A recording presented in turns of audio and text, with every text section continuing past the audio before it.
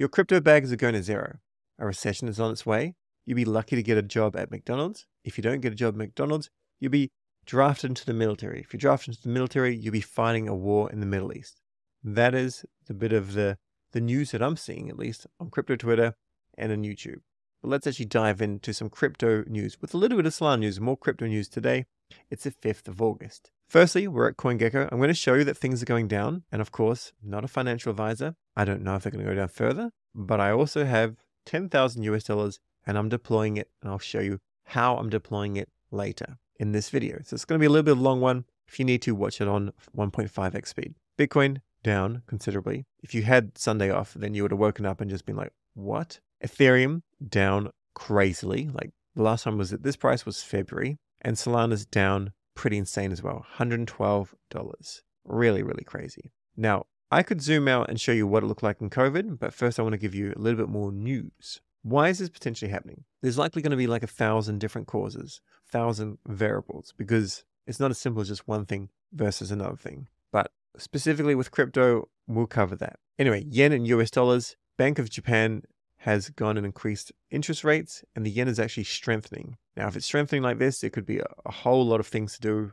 with this going up. I don't think the yen is stronger in any way than the US dollar, but maybe just the political uncertainty in the US is very strong. On top of that, you've also got the Middle Eastern war escalation.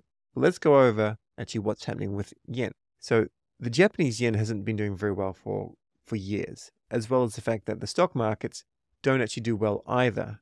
They had a major kind of roar in maybe the 80s or 90s, maybe a little bit later, but then they haven't actually been anything like the NASDAQ or emerging markets. So, they also have, Japan has like an aging population, a low birth rate. It's not a country of proper expansion. It was in the past, but it isn't really now. Now, you could borrow yen at 0%, put into USD, earn 5, or crypto or equities, and earn a lot more. The issue is, when the yen goes up in value, your debt is in yen. So you have for many, many months or years known that the yen gets weaker compared to the US dollar. And now all of a sudden, let's say it goes up 20%. I'm not sure what it actually did, but let's say it goes up 20%. You borrowed 1 million, you're earning 10%, you're earning 100,000 a year, but your repayment debt is 200,000 plus maybe there's a small interest here. So like 215,000 because your dollar or your currency has just gone and got stronger. But let me give you a little bit more of a TLDR from Jason Pizzino, in real life friend from Gold Coast, Australia. And this is a live stream or a video that went for 1.5 hours. So I've got a TLDR written over here. So I'm going to read it off the screen. So I won't be looking at the camera, sorry, but I'm going to make it as fast as possible. The first thing relates to the 18.6 year property cycle, which I've covered before. But the 18.6 year property cycle, it's known as the winner's curse period right now. I've got a video on it, and it's probably best if I actually show you visually what it looks like. It looks like this. This follows real estate, and then other markets basically follow real estate. So we're at this point where 2025, 2026, more likely to be like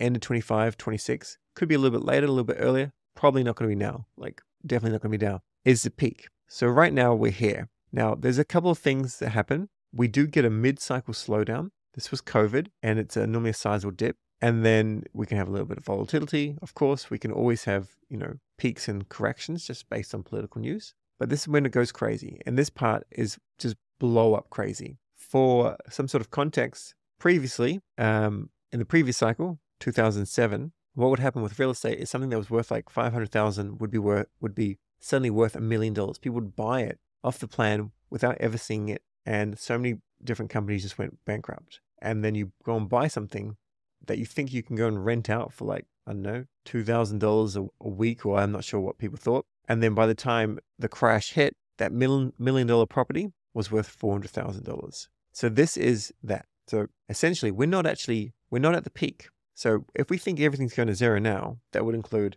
stocks, crypto, real estate, everything. Then this is when we go into this recession type, when people start to lose their jobs. But we're actually 2 years early. So one thing that I want to do with this channel is make sure that we do our best to upskill in many different skills that are going to provide value in the world, and also make a decent bag from here to here. That's essentially the goal. Now, let's have a look at this again. Okay, so when it comes to Bitcoin, there will be significant corrections. That's just along the way. That's just how it is. It's very normal, easy to know. Jason's overall view hasn't changed. The broader macro trend is still upward. Corrections are a normal part of the process. Some people claim that the market downturn signifies the end, but history shows that these claims frequently prove premature. For example, the wall of worry concept illustrates that during a long-term bull market lasting 10 to 15 years, occasional market sell-offs are inevitable. Each time analysts predict the end, but they're often wrong as they tend to be only right twice a day like a broken clock. So the other thing is you're going to find someone on the timeline that's going to say, I've been telling you for years. You can't tell someone for years, right? We can have a kind of what I think Solana will hit at the peak of the cycle kind of vibe, with that cycle, being less than 2 years. We can't say for 10 years it's eventually going to crash after it's gone up 80% and then crashes. That's just silly. Then chats about the lows of March 2020, which I'll show you in a second. Actually, I'll show you just now. We'll go to Bitcoin, it's going to be easier. Max, and we'll just use this because it's just going to be faster. Pull this here. By the way, there's a little bit of a run up in 2019. That wasn't like some people think that run up in 2019 is what we're experiencing now. I'm not of that opinion. So this is what was happening in 2020. COVID was announced. There started to be some sort of closures of borders and stuff around this time. And we're still like trending away. And then, bam, we just jumped down to like lower than that. I think it went down to like 3,000 something. And even exchanges stopped liquidating people just because the liquidation engines couldn't actually work. I believe if BitMax didn't turn theirs off, it would have gone to zero. It would have been absolutely insane. If you leverage it down, you made a lot. ETH went down to like $87 or something. Back to this. So since the lows of March 2020 and even earlier, the bull market has continued. This applies to Bitcoin, stocks, and real estate. While specific markets like inner city Melbourne, city in Australia, unit market might be struggling, national statistics show overall growth. So despite the current volatility and the winner's curse phase, the long-term upward trend remains intact. Regarding the recession point, people say this all the time. There are analysts on YouTube that say this. And one reason why they say it is because ultimately, the more clicks you get, which I need to work on, the more views you get, the bigger your brand actually gets. And if you go with dark, gloomy stuff, it's all going terrible, like this is your last chance, start to learn how to flip burgers. If you go with that, it elicits a strong emotional reaction, and that leads you to basically watch the video. So that's what you see, in my opinion, when we're having a look at all the stuff talking about recession. I do not believe a recession is coming. I do believe currently the US is, of course, in trouble. Politically, they're in trouble. Their acting president can't talk on camera. Their president can't talk on camera. Their vice president, she's gaining popularity, but there's a lot of stuff on social media showing she's a bit kind of crazy. And then you've got Trump. Some people love him or they hate him. There's no in between. Oh, he's okay. It's like love or hate. So this is what this looks like.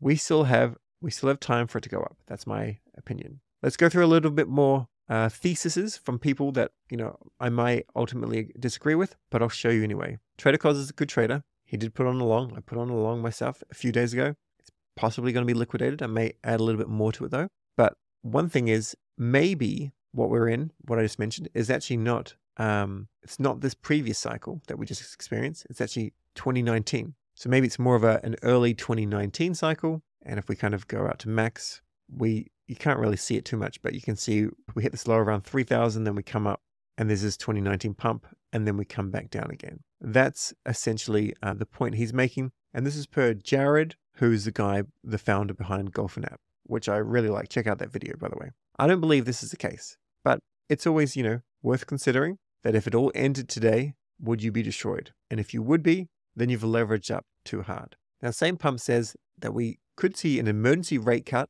Wednesday or Thursday in the US, maximum, if it nukes nonstop from here in order to prop up the markets, and hopefully 48, 50K by then for a big bounce. And DGens are asking, same pump, if it's time to buy. The spot is better than yesterday's, that's for sure.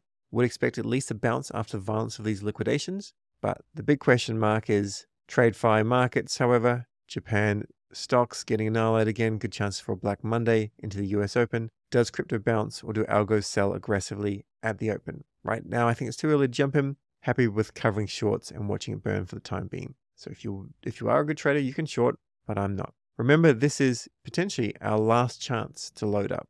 Just keep that in mind. COVID crash, insane. It wasn't even as big as the COVID crash. And after this, straight up. Now, Raoul Pal is, one of the goats when it comes to macroeconomics. And he's talking about the banana zone. So like up it goes. Slipping on the dollar and yen, it won't be fatal, but we're going to have some bruises. Remember, we get 35% drawdown several times in the bull market and the occasional 50%. The thing that fixes this is liquidity.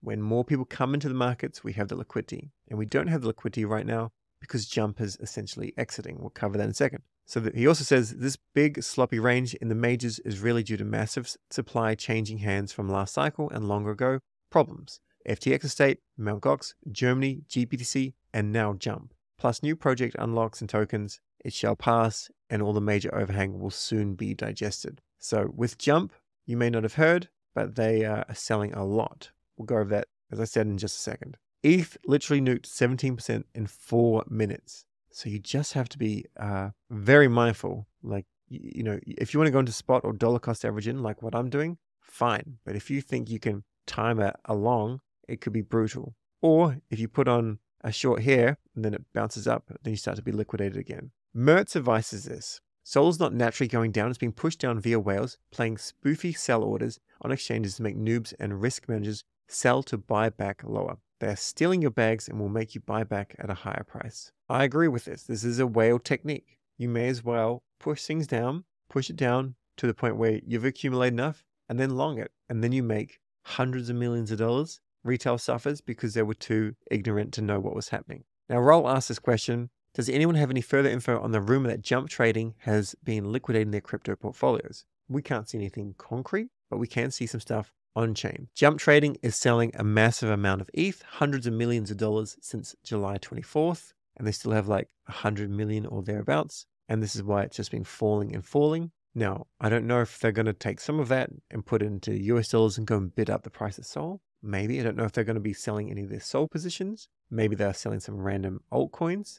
Can't really see everything there, but essentially a major market maker is selling. So this is a whale selling. The other thing to note is apparently they're under investigation in some way. Maybe that's why they're selling. That just seems a little bit strange, but either way, this has been deliberately pushed down. Now, if you go and use Ethereum, just note sometimes it can be insanely expensive. Like as an example, a hot bridge, $600 in gas, just absolutely insane. This is why I'm still, always thinking Solana's going to do well. It just works. That's the end of this fuddy news. Let's now move on to some actual opportunities in the markets. Remember with the Patreon NFT, if you didn't win, you can go and do this Coinvise thing, campaign until August 16th. Maybe you win one of these. Maybe that helps your bags. Go here, connect, do some things. Haven't done it yet. I will do it. Jupiter news. The vote has passed. It was incorrect in the crypto calendar that we maintain. However, I think I said Monday that by mistake. So I didn't actually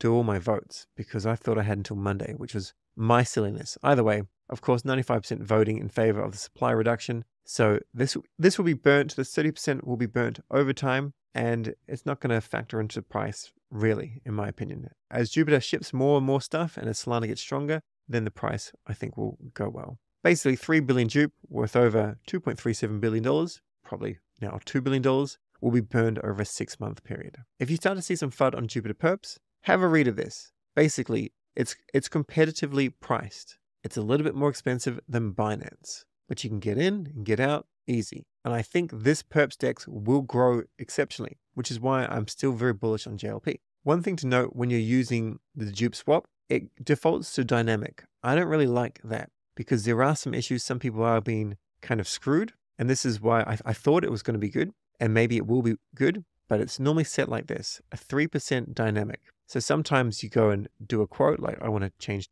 $10,000 into Sol. Oh, that's not dollars. $10,000 into Sol. And sometimes you get a good quote and then other times you don't. So they're still working on the dynamic. For now, I would just go with like fixed and whatever you have to do. If you want to ape in super fast, then fine, use dynamic, but just they're still working things out. This is very important, but make sure you've got enough capital in Kamino or whatever you're using so you don't get liquidated unless you're happy to be liquidated. So Kamino Finance has a very good liquidation engine. It's more low risk. We can click and visit risk.kamino.finance, we can see, of course, deposits and borrows and things are falling because things are falling, but it's still doing exceptionally well. But please just go and make sure that things look safe over there for you. A little bit of an actionable for you if you suddenly became poor. We all became poorer, most likely. The Eclipse Discord now has a broke roll, limited time only until prices go back up. So Eclipse is Solana on Ethereum. It's an SVM layer 2 over on Ethereum. I haven't played around with it or anything like that, but you can go and join and go and get the poor roll. Maybe that will be worth something in the future. Some bonk news. The dog loves games and roasting marshmallows by the fire. So I don't know about this metaverse, but they've partnered over here. This is on BNB, or at least it's invested by Binance Labs. Still need to check it out, but just put it on your radar. I'm at the point now where I don't think there's any point in holding WIF. That's my opinion. You can hold a small bag, you can hold a massive bag, but I think BONK will outperform. The community takeover on WIF, I don't think it's done fantastically well. I think BONK is going to lead and get more attention. Jussie has a tier list for upcoming airdrops. Dupe, Meteora, BONK, Switchboard, and so on and so on and so on. Have a look at these and see what you think has potential and go and work on these. You're not necessarily trying to farm them, just go and see what you think could work really well. I don't agree with everything here. I don't know what everything is here, as an example. I don't think Send is going to be worth it. I know they're trying to do a lot of things to improve how it works. I just don't know how they're going to really earn revenue and therefore be able to protect their token price. But I definitely agree with these ones. And also, if you are into NFTs, probably a good time now to go and use Magic Eden and get those diamonds. Plenty of FUD on diamonds. And I think the other kind of team that would want to prove the FUD is wrong. Now, we have to stay safe and we have to stay alive until crypto markets kind of improve. But one thing that I will be covering is how to mine ore. So I've been creating a tutorial. I don't know if I can do this today. Hopefully I can, or maybe I do it tomorrow and we're slightly late. But ore mining, I think it's worth the risk. We might not make a single thing, but if half of the viewers here go and start this, we learn a new skill. That's always good. And maybe ore becomes worth something. Maybe this starts to take over the timeline as opposed to the latest pump and dump meme coin, which people really do need to stay away from. This is essentially Bitcoin on Solana. That's at least one narrative. And I think this could do really, really well. It's got a decent number of followers, plenty of engagement. And as soon as people start to get involved, because it's actually V1 was paused, V2's coming out, as you can see, at midnight, then stuff can get a little bit crazy. Now, if you do own some ore, you have to go and migrate it. I'll buy a little bit and show that in a tutorial as well. But ultimately, I want to actually set up something so this can actually mine. That's my major goal. I would be keen if you dive in as well. Now, I've got a new wallet address, which we pasted below. I've seeded it with $10,000 just like last night or 2 a.m. this morning, something like that. And I'm going to show you, you can track this. And I'm going to do as many things as I can with this wallet just to try and grow this decently, but not in any degen way. You can follow it. You can do whatever you like. It's not going to be a kind of a rocket ship meme coin kind of play, but it should gain value. That's what my goal is. Now, I went and bought a lot of Sol last night. It's down a little bit. My first thing, of course, is when you've got Sol, go and stake it. Stake it with validator.com. So we'll go and do validator.com and I'll do the majority, but I'll keep a little bit just for gas. And I'll just keep on staking. Every time I get a little bit more, I'll just go and stake, confirm that stake. The other thing that I'm doing is I've gone to Meteora and I've put some USDC into a Sol and USDC pool.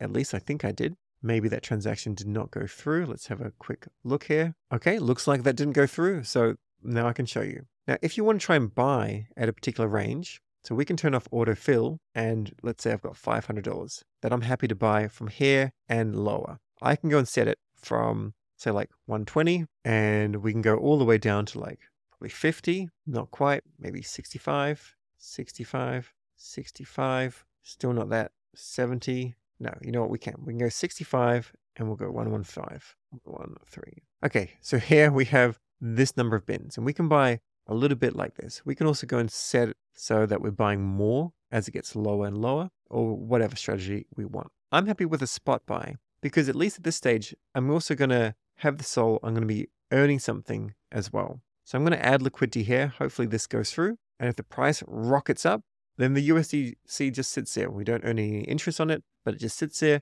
We can withdraw it and then we can rearrange our range. So currently I'm not in range. I will be, if we drop down a little bit lower, I could of course put it at 115. That would probably be a little bit smarter, but we will be buying and selling Sol at this range. And then this is earning like 1% in fees a day. It'll go up, it'll go down, probably down over the long run, but right now it's earning some decent fees. The other thing that I'm doing is I went and took some USDC and I swapped it straight for Sol. However, more so limit orders. The limit orders were not going through very well at like 2 a.m., but I would like to go and set some limit orders lower. So something like this is always an option. Like $100, buy at $100, you'd get 1 Sol. That would be a nice 15% discount. Prove that transaction. Remember, if it doesn't go through, you may want to go and change your RPC endpoints and just change your priority fee over here. You can even set it at crazy levels that you don't think it's actually going to go to. But if there was some crazy silly spike on chain, which happens, doesn't happen very often, but if there was, this could be filled and you can go and get 10 Sol and all of a sudden it's back up at $60. I think it's worth having these silly things. Even if, you don't think it's actually going to hit, you can put them on Dupe and also on Phoenix. Phoenix.trade is a good idea just to have a little bit, just in case something silly does actually happen. It has happened in the past. That's why I bring it up. But more accurately, I'm probably going to go with maybe another $100 at say 90 in case we get down there, another $100 at 80 and so on. You can do this with USDC into BONK or whatever it is that you want to do. The other tool that I'm using is DCA. We can't time the bottom, but I've gone and set up some DCAs here. So this is a little bit of ETH, not bullish on ETH, but I'll get a little bit of exposure, some JLP, a little bit more BONK, and some USDC into some Sol. So how we do this is we go $200, maybe a little bit more, $500, and then we want to buy some Sol, and then we choose how regularly. So maybe every 1 hour,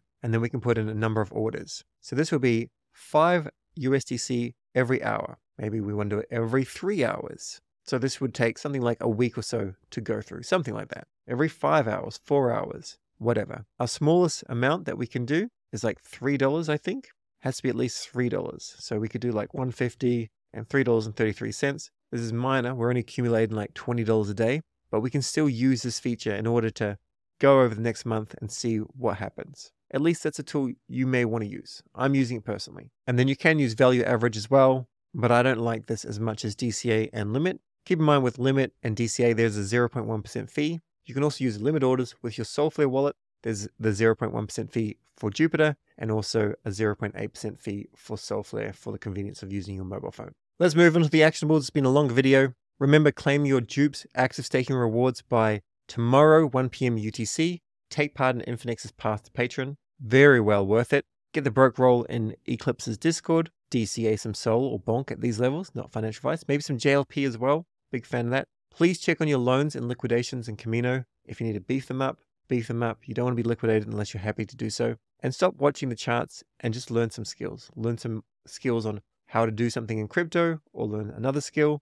Unless you're actively trading, don't just worry about them going down. Just stay safe. It's all about surviving. Personally, I do not want to sell or get scared. I'm not scared. I'm not selling. And I don't want to go and sell to the whales that are happy to buy. Airdrop actionables. Sign up to Cube Exchange. Use my referral. Stake some BONK with bonkrewards.com. Check out Jussie's airdrop guide. All mining resumes August 6th. It says 11 a.m. UTC. I'm not sure if it's 11 a.m. or if it's midnight. Either way, it'll be actually resuming soon. And stake your Kamino if you have Kamino. And if you're using Kamino Finance, you get more points. That's all for today. Ask your questions below and I may jump on a live stream and start to go through them. Catch you tomorrow.